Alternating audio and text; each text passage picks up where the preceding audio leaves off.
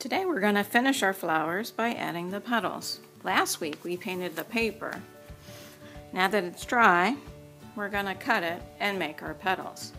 First we're going to take your paper and you're going to cut it in half, down the middle, like that.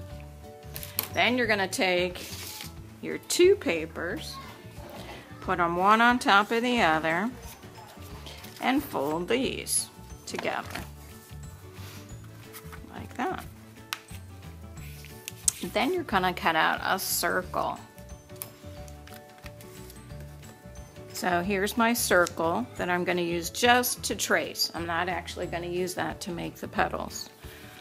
I'm just using it to trace. So I'm putting it over my four papers, tracing with one hand and holding very tight with the other hand. Why is it important for my other hand to hold the circle? Now I have my papers folded, I've traced my circle, and now it's time to cut on the line.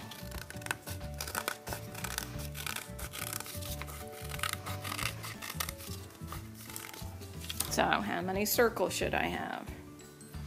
That's right, you should have 4 circles. 1, 2, 3, 4 with your nice painting on it. How am I going to turn 4 circles into 8 semicircles? Think about it. That's right, we're going to take these, and I would do 2 at a time maybe. Fold them in half.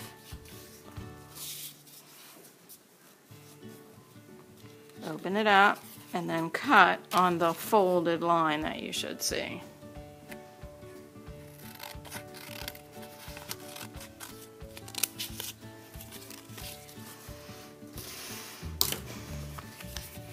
Fold. And I always like to use my finger to make a nice tight fold. Cut on the fold. And now you should have 8 half circles or petals for your flower. 1, 2, 3, 4, 5, 6. And I want to have my painting showing when I glue them down. 7, 8. You don't have to use all 8 petals. And then you're going to glue it to your flower. There are 2 ways you can glue it to your flower. You can have the petals on top, or you can glue your petals behind. And you only need to glue this much of the petal, because that's the only spot it's going to stick to your paper plate.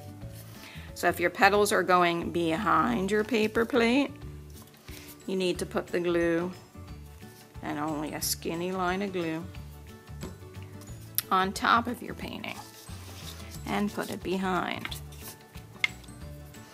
If you're putting your flowers on top, you need to turn it over where it's not painted and put the glue in the same spot. And I'm putting the glue on the straight edge, not the rounded part, the straight edge. You put it behind and then put your petal down like that. Now the petals can overlap a little bit, but I would stick to either putting them on the front or behind. So I think I'm going to put these in front.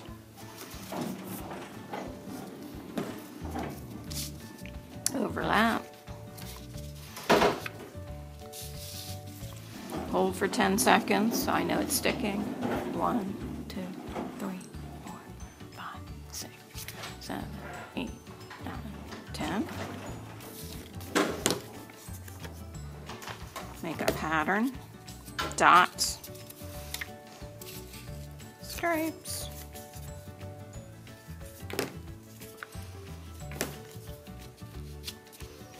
and I only use 6 of my petals. Please make sure your name is still on the back, and please put it on the drying rack to dry. Good job. If you get done early,